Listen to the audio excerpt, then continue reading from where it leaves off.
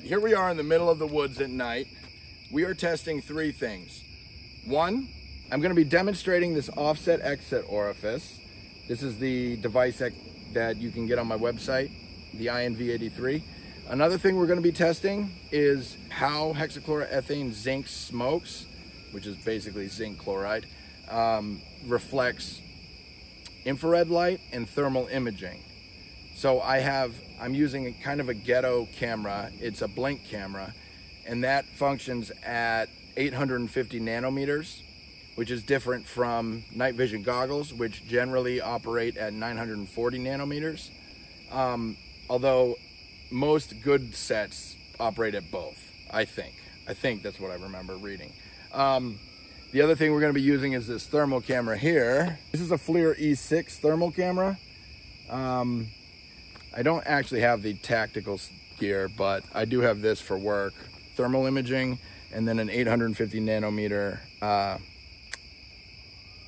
security camera. So what I'm going to do is snap, oh, that's a gross bug. I'm going to snap photos off screen, and then we can go back a little further. Here. Okay. All right. I love you. Bye. I'll see you in a minute.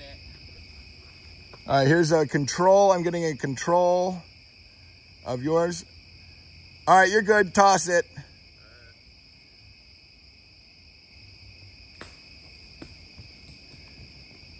Nice.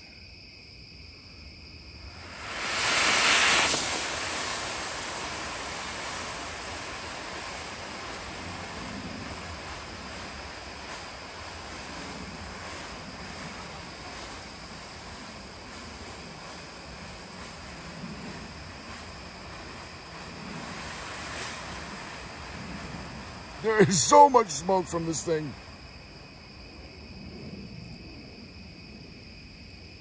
Isn't that insane, Petey? That's amazing. All right, so it did not block thermal.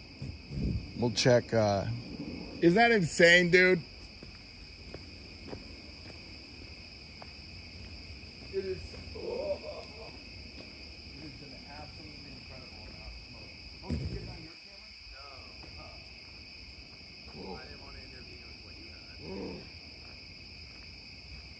I'm glad you didn't get that in you.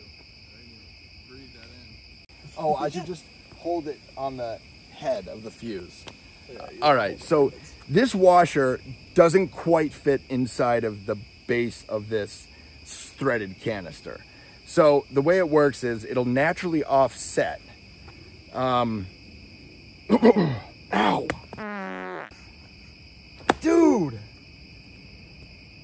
All right, so it's naturally offset so that in the event that your composition generates more thrust than you're expecting, then it will spin in place. That's the idea, and it did seem to work, right? Did you notice that? Yeah. All right, so it did spin in place. Yeah. Awesome. Did you see it spinning a lot?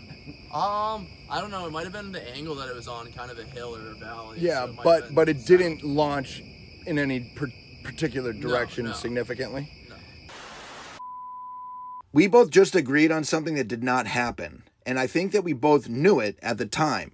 So I ran that transcript through Grok and asked it to analyze that interaction, and it came up with a few concepts. 1, confirmation bias.